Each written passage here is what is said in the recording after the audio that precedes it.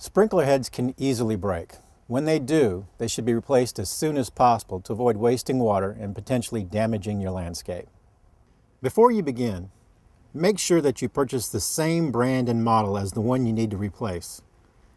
It's important not to mix rotary heads with spray heads because mixing head types in the same zone may result in wasted water, poor coverage, and can eventually cause harm to your landscape. Start by shutting off your irrigation system. You need clear access to the broken head, so if necessary, dig about a 12-inch square around the broken head. Be careful not to puncture the pipe.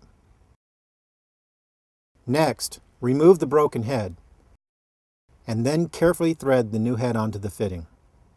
Be careful not to get dirt into the opening. If dirt or debris enters the opening, flush the pipes to clear the debris. Finally, replace all the dirt and sod.